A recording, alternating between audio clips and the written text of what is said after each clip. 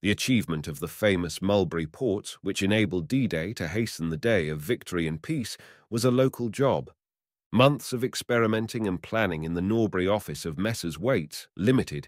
were followed by more months of construction at special workshops at Mitcham and Balham.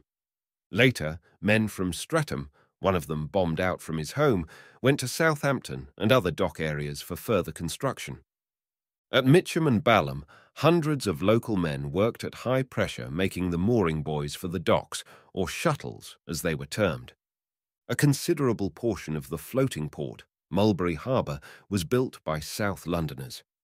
To the men whose hands forged the dock in Mitcham, Balham and South India docks, and to those whose energies were engaged for months on the gigantic task of planning the work at a Norbury office, the towing of the harbour across the channel to the Normandy coast was tangible proof of a job well done.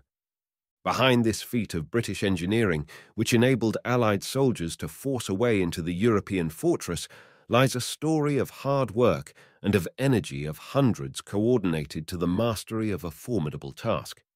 The story of the part South London played in the building of the harbour began in 1942, when Messrs. Wates Ltd, builders and contractors of Norbury, were asked to experiment on ways of landing vehicles and equipment on the long, flat, sloping beaches inaccessible to ships. Experimental work started, and when the Prime Minister met President Roosevelt in Ottawa in 1943, he carried with him a film showing the detail of a pier made of flexible steel spans supported on reinforced concrete pontoons. At Ottawa, it was agreed that the floating pier should be the basis of the invasion port. Then came instructions from Mr. Churchill for the building of 10 miles of pier and 5 miles of breakwater. "Don't argue the matter," he said. "The difficulties will argue for themselves." Wates were asked to construct 450 concrete pontoons to carry the flexible steel spans on which a road to carry transport from the ships was later laid. They were also asked for 500 shuttles, or mooring buoys, to steady the pontoons, and for 12 bridgehead pontoons. The construction of the pontoons presented many problems. They had to be light, but strong enough if aground to support the steel spans, plus the weight of tanks and heavy traffic, and that they could be towed broadside as well as bows on. For the employees of Wates, there came months of unremitting hard work. Mr. J. Heath, who has been bombed out from Moyser Road, Streatham, was at Southampton for about a year supervising the construction of 12 pierhead pontoons. With him went foreman B.A. Prescott of Norwood, Mr. A. Bird of Tooting, George Payne of Mitcham and Arthur Watts of Brixton, whose final job before the port was towed out to sea was to instruct army officers and NCOs on how to repair the pontoons. Mr. Heath saw the port assembled, and on D-Day he saw it towed out to sea and disappear over the horizon. "It was a fine sight and a daring enterprise," he said.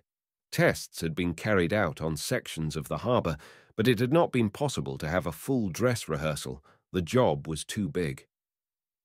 To Mr. C.D. Mitchell of New Malden, Public Works Manager, fell the onerous task of supervising and planning all the jobs with which the firm was entrusted. He perhaps carried the greatest responsibility of all those working in South London. Then there was Mr. L.R. Seaton, Lamberhurst Road, Streatham, who for 18 months was in charge at the West India docks, and Mr. Morgan, who supervised the construction of the beetles or pontoons. At Balham, a workshop was hastily set up to make the wooden shuttles, or mooring buoys, and hundreds of local men were taken on for 3 months' intensive work. Those at the Mitcham workshops also worked at high pressure on the shuttles. Mr. J. Jacobs of Ewell toured England to buy the right kind of timber needed for the shuttles. Mr. C. A. Webb of New Malden organised the transport of the completed shuttles to the coast, and Mr. Bob Whittaker was in charge of the constructional work. In the workshops, men worked 12 hours every day of the week. The first shuttle was made by Mr. Arthur Hyland, Park Road, South Norwood. From his model, all the other shuttles were constructed, and then men got to work, slowly at first, but as practice increased their skill, the shuttles came off the jigs ever more rapidly until the time taken for making one shuttle reduced from 2 weeks to 2 days. In the winter of 1944, the night workers, among them Frank Bull of Brixton, carried on during the raids while shrapnel from our own guns pierced the roof of the workshop and fell around them. The only ship's carpenter among the men was Arthur Orieux of Mauritius, who served in the Navy in the last war. By the end of the time, we were 6 weeks ahead of schedule and were sending shuttles down to the coast so fast that the men there could not assemble them all. So we started assembling them ourselves and were still ahead of time, he said. Arthur had a sea job again.